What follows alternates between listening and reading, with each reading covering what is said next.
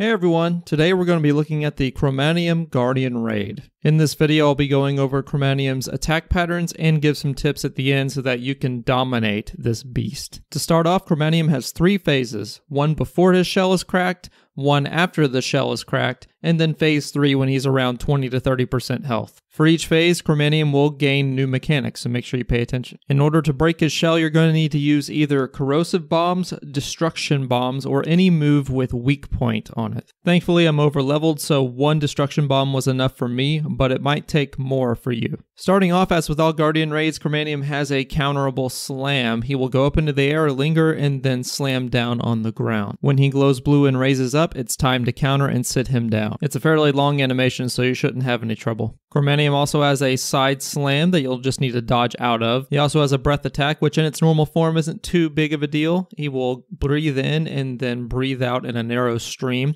In later phases, this turns into a 180-degree breath that you'll need to make sure your team is aware of. To dodge it, simply go to the side or behind whenever he breathes in. CHROMANIUM also has a jump attack. He will either single jump or double jump. Just move out of the way. He lingers up in the air long enough to where you shouldn't have any trouble dodging out. He also has a different stationary jump that will telegraph itself by swirling the air around his front claws. He will then jump in place in a large AoE around him. Now, after that initial jump, if he starts to widen his claws, you need to get the heck away from him. The reason being is because he will summon these stone pillars that pelt themselves into the ground and will deal massive damage to anyone inside them. Think of this as a pseudo-wipe mechanic. You'll need to be far away or you will die. It's not that it's programmed to die, it's just that it does so much damage that it's basically a wipe.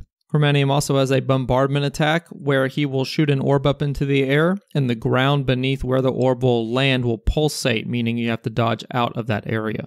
In phase 3, this will leave an orb on the ground which will damage nearby players. A variation of this attack will spawn a tracking orb which will be purple in color. It will follow you around for about 3 seconds and then disappear. If anyone gets hit by this orb, it will explode and stun you though, so be careful. Next we have the barrage bombardment. In this, CHROMANIUM will spawn an orb and shoot it into the air, and then a barrage of explosions will rain down. You'll see indicators on the ground that'll last for a while, so just make sure you're mindful and try to dodge as much as possible. And finally, his last mechanic are these cardinal orbs. He'll spawn them around him in 4 cardinal directions. They will slow you no matter where you are on the battlefield. Just make sure you move away from them and save your dodge so that you can get out of the way of CHROMANIUM's follow-up attacks. In phase 3, these orbs will attract you to them, so just make sure you dodge out. For some quick tips, CHROMANIUM is a very large and very slow boss, so you shouldn't have any trouble getting around him. He tends to attack from the front, so just make sure you circle around to his back and deal damage from there. Another tip for you is just to not get overzealous. CHROMANIUM's a pretty easy boss to defeat as long as you dodge his main mechanics. So when you go into the fight, just make sure you're focused on defensive maneuvers first and then attack him afterwards. Beyond that, just grab some destruction bombs, some flares, and some weak point moves and you should be good.